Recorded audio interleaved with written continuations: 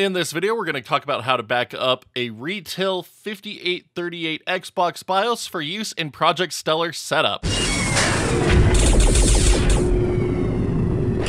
Alright everybody, Project Stellar is here, and I am, for one, quite excited about the potential that this new mod chip has for the original Xbox scene. But getting it set up does require the use of an original retail 1.6 modeled Xbox BIOS file, so the 5838 BIOS. Now there's a number of ways to get these online, and I really don't care how you go about doing it, but for anyone that is interested in acquiring it from an actual version 1.6 Xbox, I decided to put together this short video showing you how to do it. So let's go ahead and dive in. Now, as we get started with this process, you are going to need access to a version 1.6 Xbox and have it soft modded. If you have not soft modded a 1.6 Xbox before, I do have a video guide on the channel showing you exactly how to do so. And this is using the ROCKY 5 USB method, which will get you set up with everything you need to back up your retail BIOS for use in Project Stellar. So link to this will be in the description below, as always. Now, to back up our Xbox BIOS file, we need to access NKPatcher, so it should be installed by default with the ROCKY 5 USB method, but if you don't have a shortcut to it, you can burn the Xbox Soft Modding Tools extra disk to a CD and put it into your Xbox and launch it up. But within the Xbox Soft Modding Tools extra disk, just go down to Install, Applications, then head down to NKPatcher's shortcut, and that will get the shortcut installed for you to use on your dashboard of choice. So I'm using XBMC for gamers, so I'm just going to switch over to the Applications tab real quick here, and there we go. There's my NKPatcher settings shortcut. So just going to go ahead and get this one loaded up.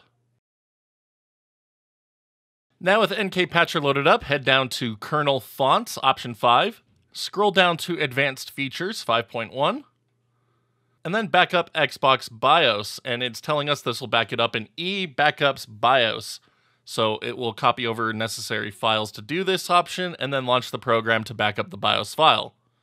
So unfortunately, it's a lot of video mode switching, so my capture card can't keep up. But there we go, Retail 5838 BIOS detected, and it is backing it up, and now the backup is complete.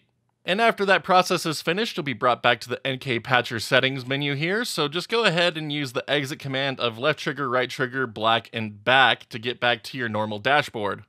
And once you're back on your normal dashboard, make sure your Xbox is connected to your home network, so that way you can FTP your backed up BIOS file to your PC. So just make note of your network's IP address and that it is connected. So now over on the computer, we can go ahead and FTP into our Xbox, so just going to do that real quick.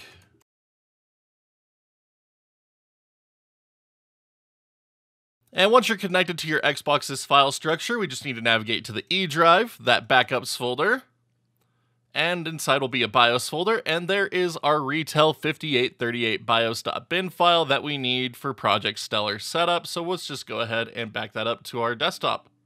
And there it is. And once you have it on your computer, you can get your Project Stellar mod chip hooked up to your PC, use this retail BIOS file to get the OS set up. I can't demo this because I already set mine up because I really didn't think about it beforehand, and sad days, but it's really straightforward and the documentation is great on how to do it.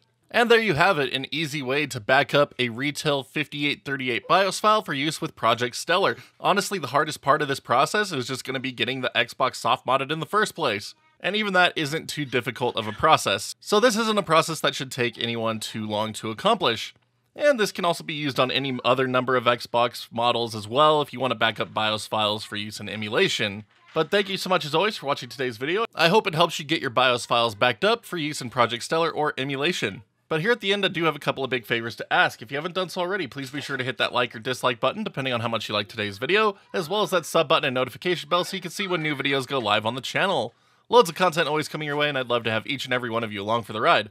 For anyone interested in further helping support the channel and keep it going, you can also check out that join button here on YouTube or the Patreon link in the bottom right-hand corner of the screen. A little goes a long way to keeping this place up and running and bringing this content directly to you. Big shout out to all of our current backers. Thank you so much for believing what we do here and helping us keep it going. You are the truest of champs. We couldn't do it without you. But until next time, my wonderful internet peeps, you all stay awesome, keep on gaming, and we'll see you back next video.